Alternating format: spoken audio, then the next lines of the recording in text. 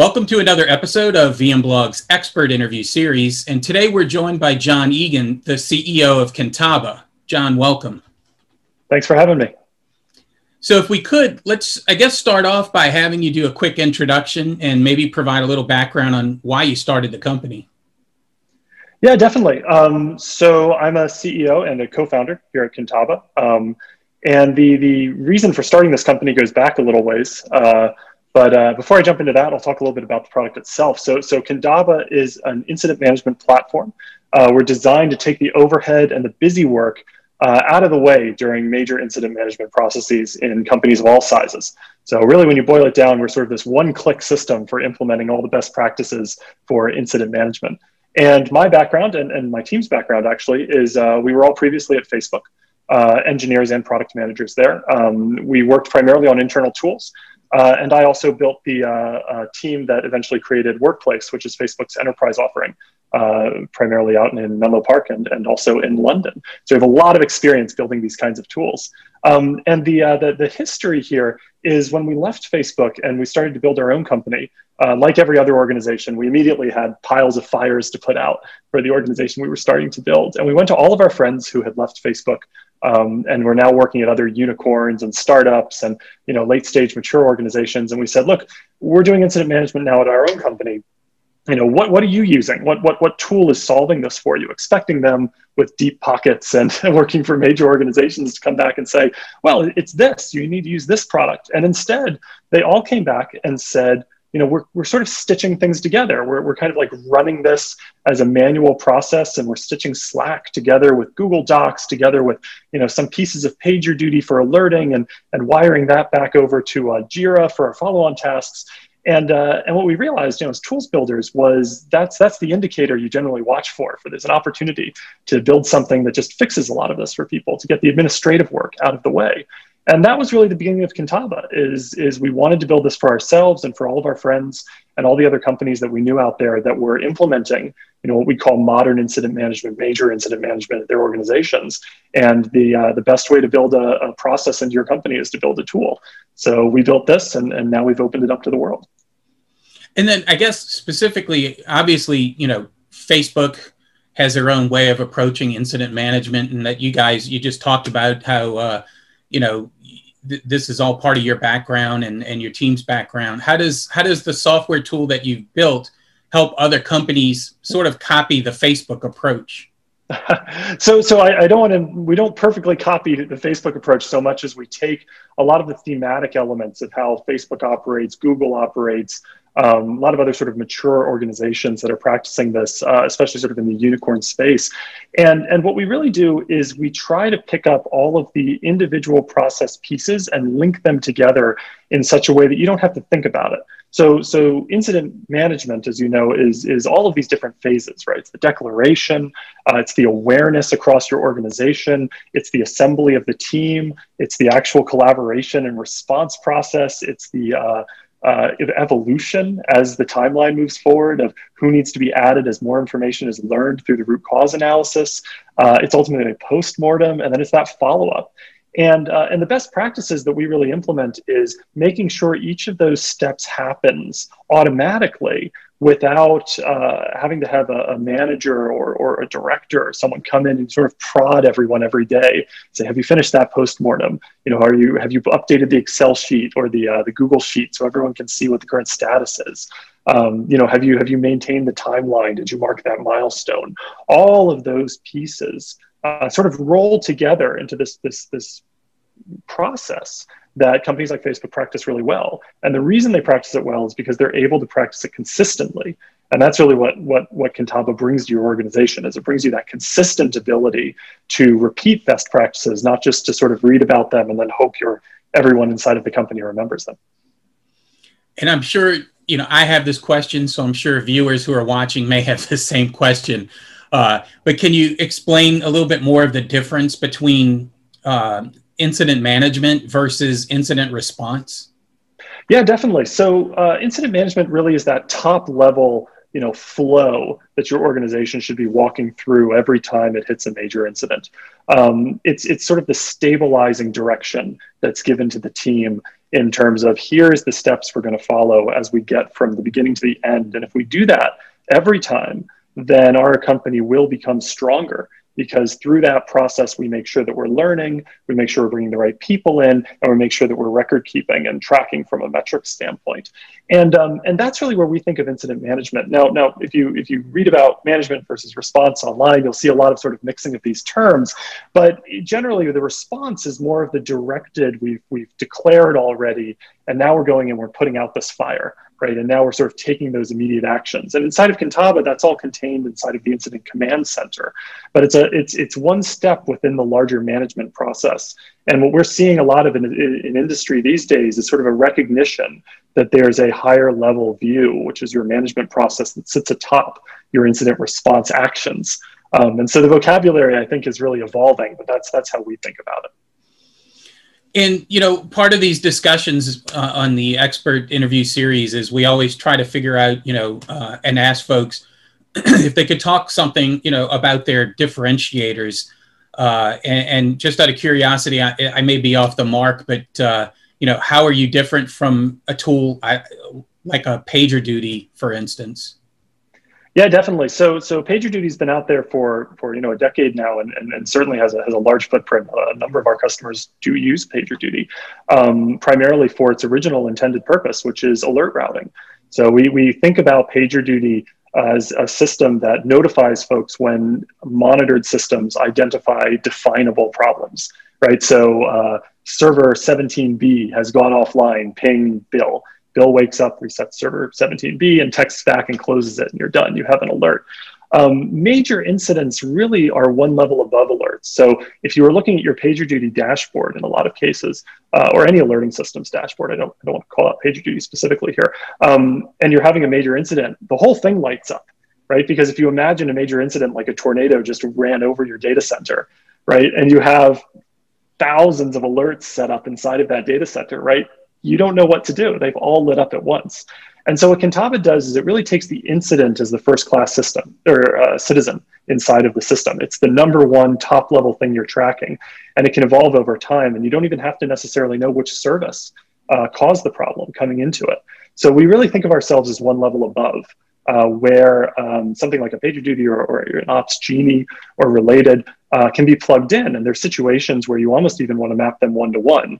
But in general, because of the nature of that sort of top 1% of major company critical outages and how you want to process them, they require their own human process flow that's a little bit different from sort of the fully automated ping person, get response, close out right into metric approach that we've sort of used as an industry really for the last 10 years or so. And I'd like to, if you don't mind, learn a bit more about how you measure the efficacy of team responses to major outages like we talked about.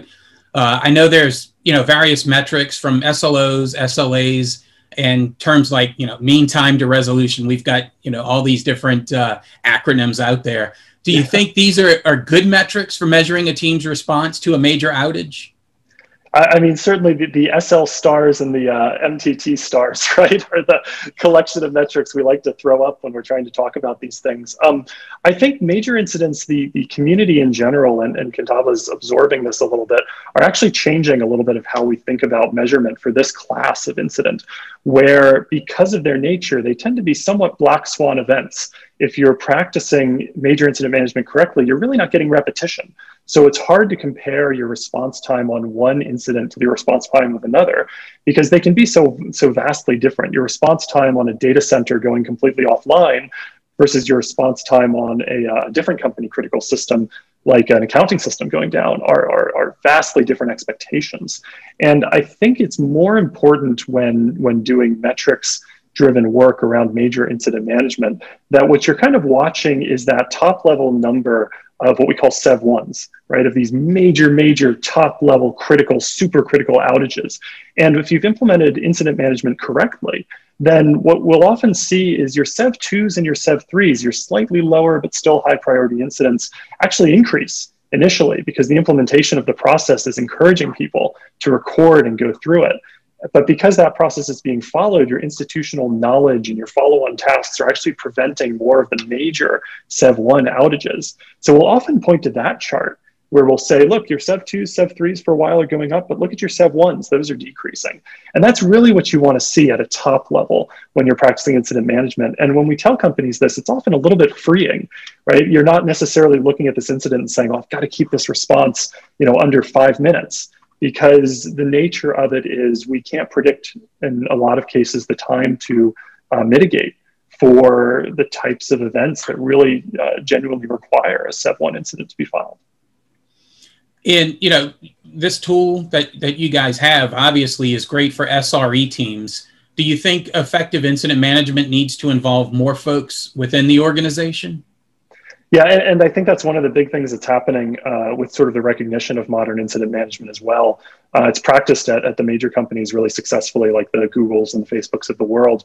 And the important thing is when you have something that we can really call company critical happening within the organization, you're naturally going to need to involve others.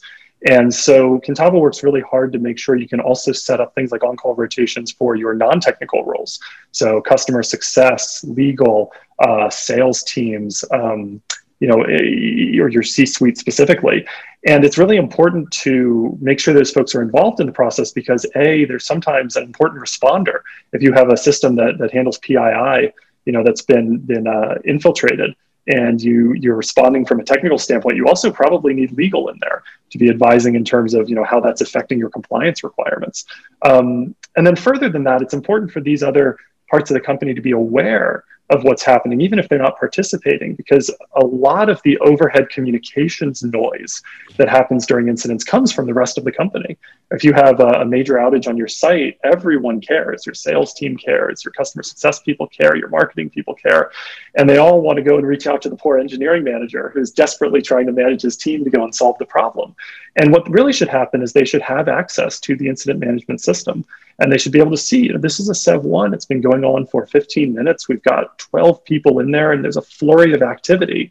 And it really encourages an awareness without requiring a piece of communication.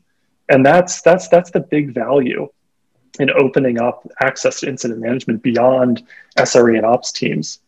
And I think that's one of the reasons that we even see small companies practicing incident management long before you might say they're practicing any other formal SRE practices, because as a process-driven effort, it's very human. It's very much who are the people and how are they connected and let's get this thing solved, more than it is, kicking off individual Python scripts, for example. Now, I know you've also announced a new product called Automations, I believe. Can you tell our listeners a little bit more about that and talk about why it's important? Yeah, so Automations is really exciting. It's a new feature inside of Kintaba that lets Kintaba take actions for you as the incident evolves. And these are primarily process-based actions in terms of getting the right people involved in the incident. So an example could be, going back to my PII example, if you're responding to a major outage and there's a major system issue and there's been a PII system problem, you might need to get legal involved, but the responders might not know who that person is or even that legal is a requirement. So what the automation system does is it's a bit of an if this then that system, where it'll say, okay, recognize that PII has been marked inside of this thing. It's a Sev2, like we need to go and get the legal department on call involved. And then it gets bumped up to a Sev1 maybe a little bit later when they realize it's a bigger issue than originally thought. And that automatically CCs the CIO and pulls them into the system. So it's kind of a configurable set of rules that can operate during the incident response that removes the need for the responders to necessarily know all of the rules within the organization of who should be involved at any given time. And it's super important. And the reason we built Automations is because as you open up incident management to more and more people outside of that sort of core group, maybe 5 or 6 people who really practice it every day from an SRE standpoint, you need to provide that organizational traversal ability as much coded into the system as possible, so that if it's someone's first time filing an incident, they don't also have to know the entire org hierarchy. They can say, okay, Sev1, system 17, that means person Y, and they get added automatically. So it's a pretty cool, powerful system that lives inside of the incident response piece of the larger incident management that is at Kintaba. Now, I know we covered a lot of information today. So as we sort of wrap things up, where should viewers go if they want to learn more about the things that we talked about? Is there obviously materials? Is there demos or video demos, or a trial or anything like that people can get their hands on? Yeah, definitely. It's kintaba.com. It's KINTABA.com. And we're free for small teams, so up to 5 users. The product is free, no monthly fee. It's not a limited trial. When you get beyond that, it's pretty reasonable pricing. It's all published on our site. It's all public and open. You don't even have to come and get a demo from us. You can sign up right on the site, get your whole team on board. We have videos of each piece of the product. And of course, there's a little chat button in the corner if you want to talk to our team directly. So it's very easy, very accessible. We're trying very hard to knock the walls down. We don't want to feel like an enterprise product if you want to come and get this thing installed yourself, if you're capable. We really believe strongly in one-click incident management up and running at your company.